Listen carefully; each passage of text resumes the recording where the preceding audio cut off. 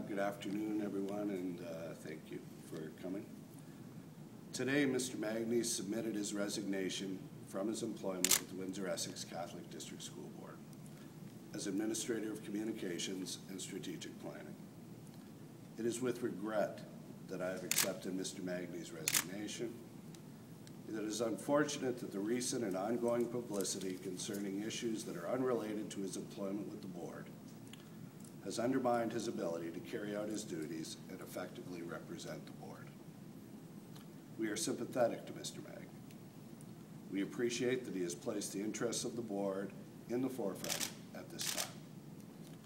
Our thoughts and prayers are with Mr. Maghnieh as he works through these extremely difficult personal issues.